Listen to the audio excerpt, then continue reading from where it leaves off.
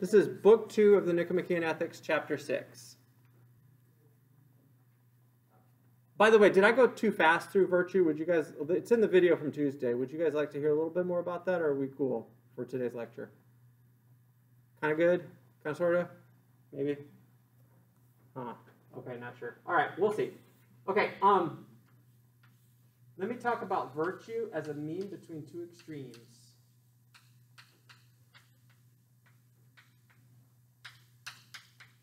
It is not an arithmetic mean. An arithmetic mean is halfway between two things. It's an average. Okay. It is rather a relative mean with respect to the nature of the extremes.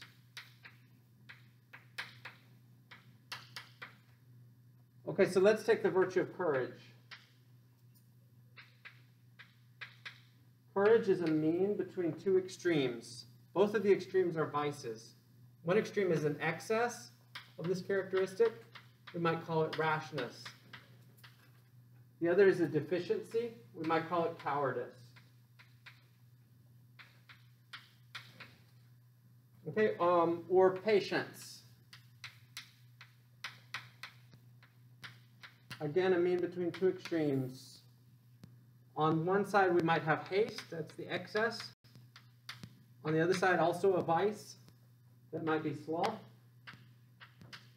One more, self-control.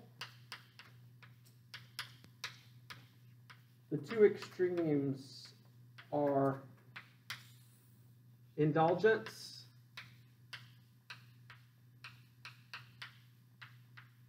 and asceticism.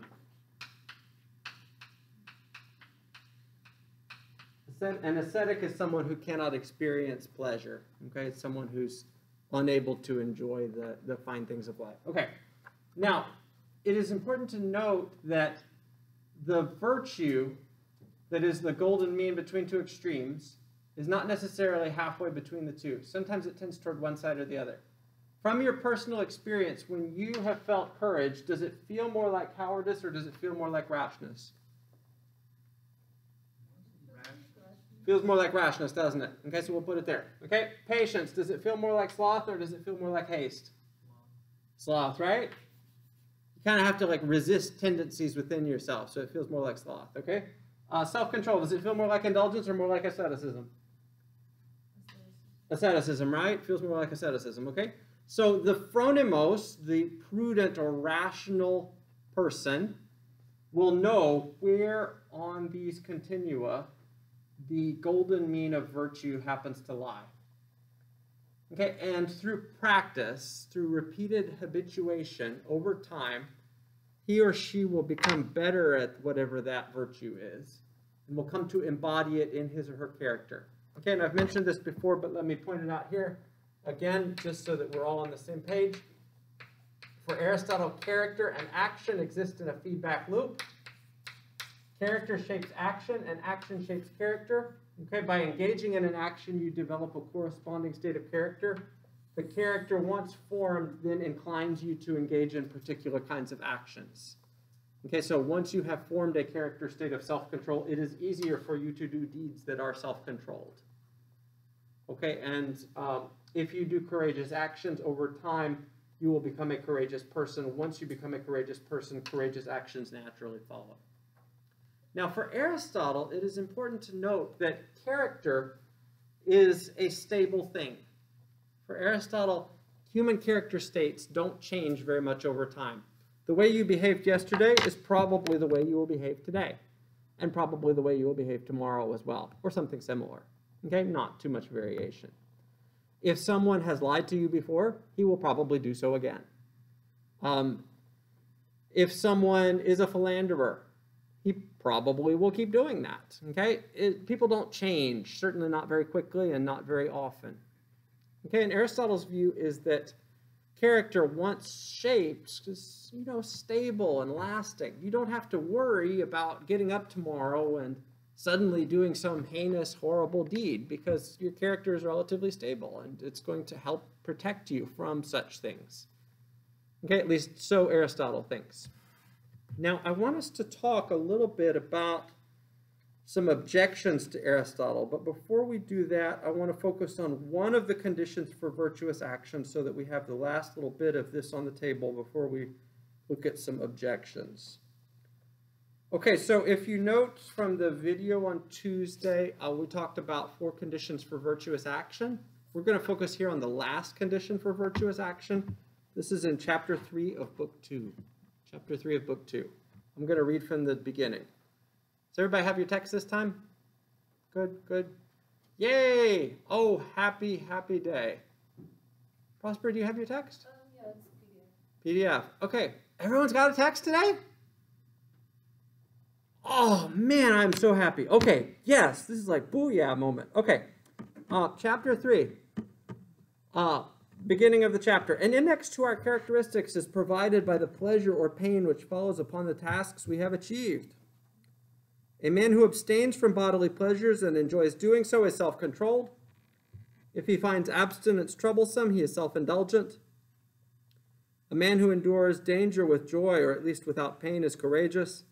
If he endures it with pain, he is a coward. For moral excellence is concerned with pleasure and pain. It is pleasure that makes us do base actions and pain that prevents us from doing noble actions. This is the beginning of chapter 3, book 2. I have the Ostwald. Do you guys have the Ross? Yeah, we have the one from Okay. Yeah, sorry. This is like the Living Bible version. You guys have like the New American Standard version? Yeah, it is what it is. Okay, so, but I'll explain it. I'll talk the passage. Okay, so here's what he means here. Aristotle is saying an indication that an agent is virtuous with respect to a particular character state and a particular action is that the agent experiences pleasure in doing the virtuous thing. Okay, if the agent experiences pain at doing the virtuous thing, then that is a sign that the agent does not have the full instantiation of virtuous character in himself or herself. If it is painful for you to do the self-controlled thing, that is a sign that you are not fully self-controlled. Okay, there is a struggle within you. The temptation is strong. And that's an indication that you are not necessarily fully virtuous. Okay, if it is painful for you to be courageous or to do the patient thing or to be kind or generous or something, then this is an indication that you may be on the way to virtue but are not fully virtuous. Now, having said that, Aristotle does think that people who do virtuous actions, even after pain, are heroic people. Okay, they just do not have the full instantiation of virtue within them. Okay, so here's an example. If you have never smoked a cigarette in your life and you have no temptation when around cigarettes because you've never smoked a cigarette in your life, you are fully virtuous with respect to cigarette smoking, assuming that that's a vice. If you have a cigarette addiction, struggle against it and triumph, but still feel the pull of the tobacco and the addiction that you have formed, you are a heroic person. But in an absolute sense, you are at a lesser state of virtue than the person who feels no temptation at all. Okay, everybody kind of track that, kind of follow intuitively? All right, now, having said that, let me now talk about the objections to Aristotle. Are there questions or comments so far about any of these things? We are moving, oh, yes. For the cigarette example, would you say they experience pleasure in resisting the cigarette from an addiction? Right. So for Aristotle, the deal with pain and pleasure is this. Well, let me just stick with pleasure and use that as an example. Pleasure is something that ought to supervene upon right action. It ought not to lead right action. In other words, pleasure is something that you should feel from doing the right thing. And if you feel pleasure at doing the right thing, that is an indication that you are virtuous. However, if you follow your pleasure as a decision-making rubric, if you do what feels pleasurable or something like that as a decision-making rubric, that is not in itself a virtuous course of action. In fact, often it's vicious. It is something that you should experience after having done the virtuous thing, but it ought not to lead the virtuous thing. Okay, maybe that helps a little bit. Yeah. Okay, good. Let's look at objections to Aristotle.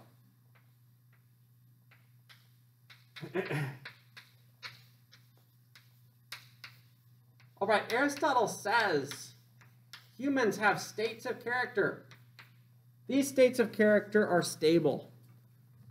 They do not change very much from day to day. And it takes many, many, many habituations or repetitions in order for a particular state of character over time to improve or to decline. Now, in contemporary psychology, a number of psychologists have taken up the Aristotelian challenge and have sought to determine whether that is the case. Okay, and maybe you remember some of these case studies from your psychology classes, your intro to psychology classes. Let's start with perhaps most famous experiments in behavioral psychology in the last 60 or 70 years, the Milgram experiments.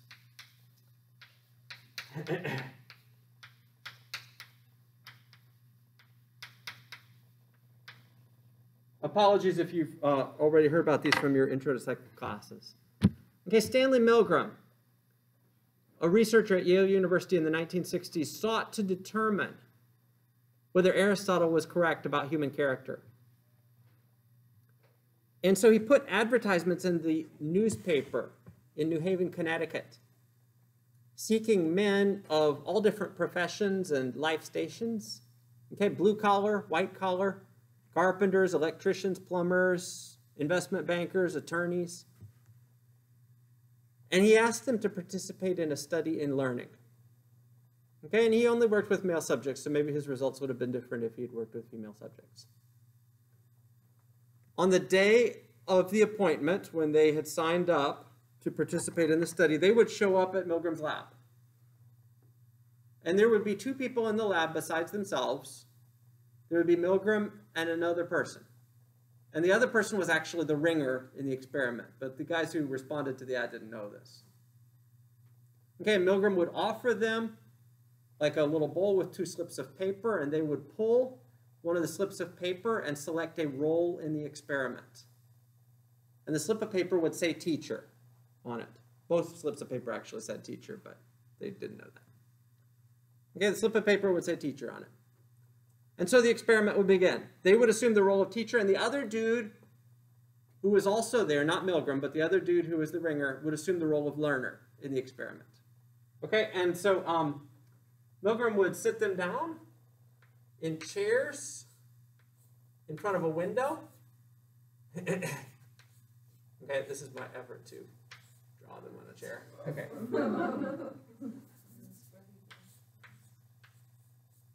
There. Okay, better, huh? Okay. And the learner would sit in a chair behind the window. Okay. And also be attached to certain electrodes. Okay? He wasn't really attached to electrodes. This was a part of the experiment. Okay? It was a ruse to try to dupe these guys. Okay, now in front of the window, there would be a dashboard with various dials and switches. And the experiment would begin. And Milgram would give these guys a series of questions. They would be told to ask the question of the learner, and if the learner missed the question, the experiment participant, the teacher, would be told to administer a shock, an electric shock. Okay, and so they would ask a question, the learner would miss the question. So they would deliver a shock. Okay, Tiffany. Milgram is like here. He's just watching, yeah. Yeah. He's actually dressed in a lab coat in the experiments. And by the way, he never raises his voice. He always speaks very softly and in a cool, soothing tone. Okay? These two people are volunteers, right? Although this dude's actually the ringer. Okay, volunteer, ringer, Milgram. All right. Okay, so the dials over here would show, they would go from mild shock to moderate shock to strong to severe to deadly shock. Okay? And they would be given these questions. They would ask a question. Milgram would tell them to shock the learner. And when the learner answered incorrectly, Milgram would tell them, he would instruct them to increase the shock. Okay, and they would do so. And the learner would answer incorrectly, and Milgram would tell these guys to increase the shock. And they would do so. Okay, and so it would go. They would increase the shock. The learner would begin to writhe. Yeah. So the shock is not an actual shock? It's not an actual shock. Not really. He's an actor. It's a ringer. The person's looking out a window. Looking through a window at the... You can't see the person being shocked. He can see him, yeah. Oh, that's yeah. the window. Okay, got it. Oh, yeah, for sure. Okay, Yeah. These guys would writhe. They would grunt and groan in pain. And Milgram would instruct these guys to continue to shock the learner, and they would do so. And they would increase the shock from mild to moderate to strong to severe to deadly. Okay, and in fact, a large percentage of these guys shocked the learner to death. What percentage do you think were willing to go all the way to deadly and kill the learner? 66% of ordinary men coming in off the street within 20 minutes of being in Milgram's lab were willing to kill a human being. Okay, now that is shocking. This is a shocking result. They don't do psych experiments like this anymore. Because it messed the people up and stuff, and they had problems for the rest of their lives. What do you think the results would have looked like if it were women? I don't know. I hope it would be a lower number. I think it would be a little. It might be a lower number. But anyway, so these guys would they would break out in sweat. They would break out in sweat. They would plant their heads in their hands. They would say, "God, please stop it." And yet they would continue to shock the learner. And Milgram never raises his voice. You can hear the audio online. Okay? Milgram says, "Please continue with the experiment." Or, "The experiment needs to go on. Please increase the shock." And these guys will shock the learner. Okay? Truly startling. Does this suggest that character states, human character states, are much more malleable than Aristotle thinks?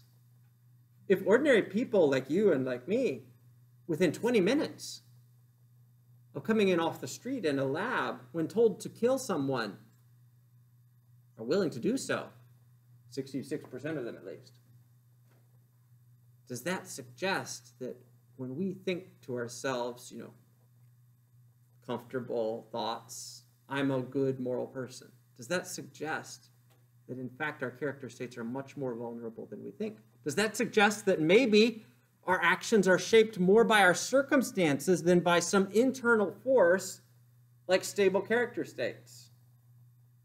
Okay, let me offer you one more objection experiment. This is also a famous experiment, the Darley and Batson experiments.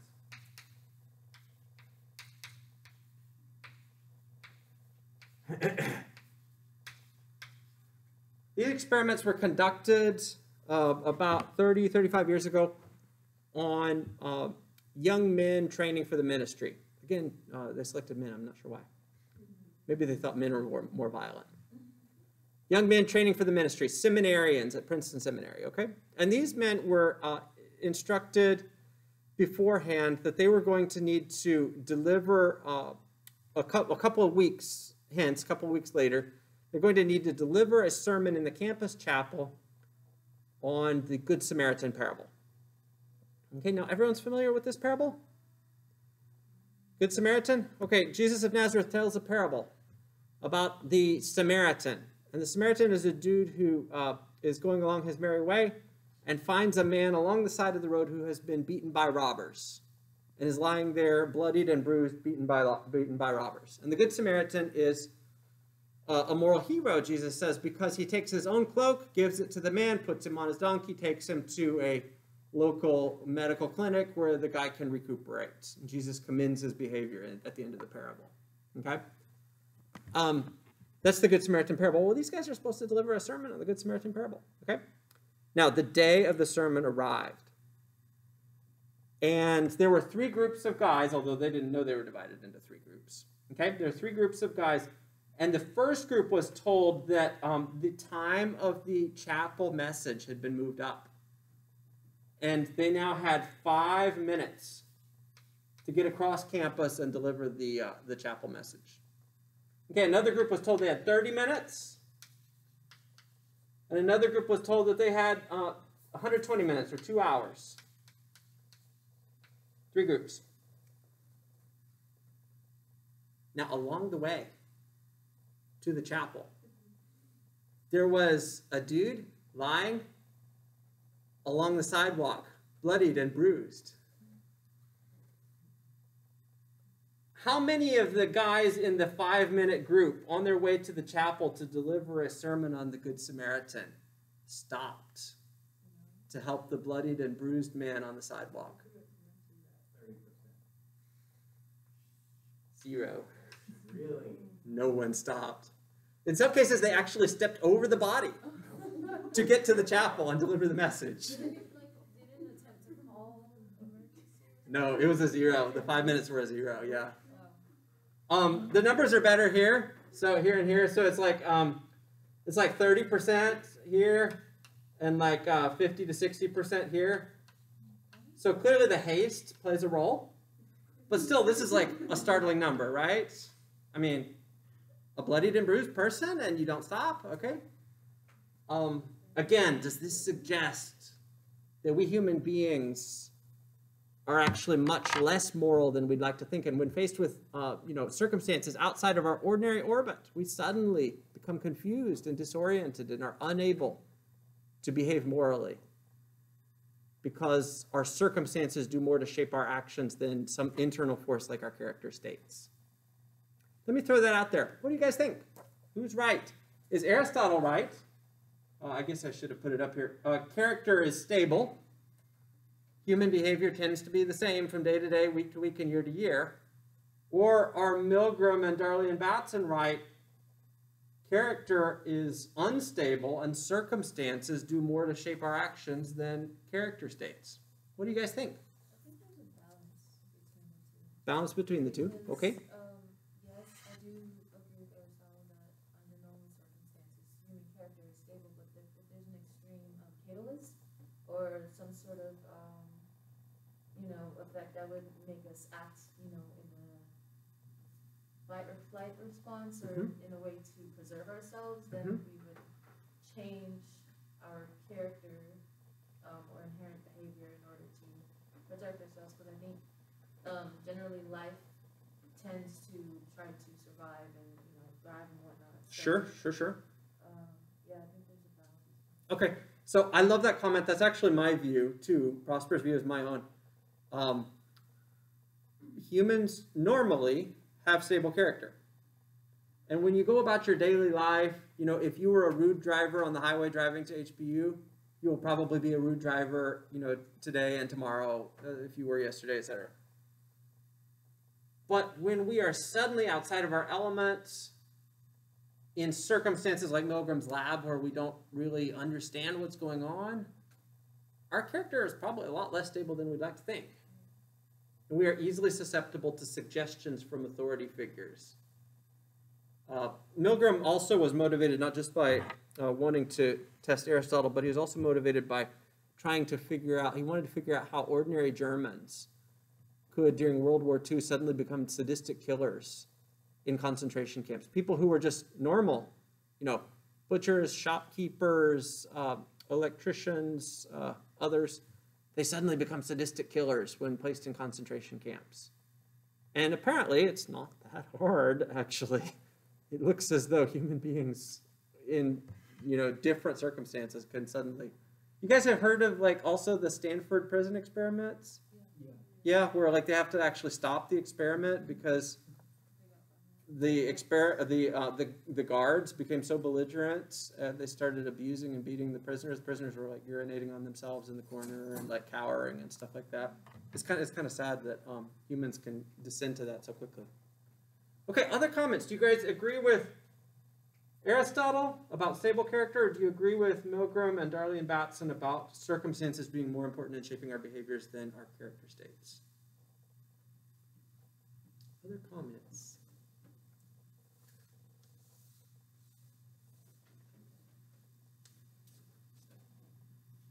Okay. So the question is, who's right? Is Aristotle right about stable character? Or are Milgram and Darley and Batson right about character being secondary to circumstances in shaping our behavior? There have been other experiments, like apparently if you smell the scent of freshly baked bread, you are more likely to help the little old woman cross the street in the next 5 minutes than if you didn't smell that scent.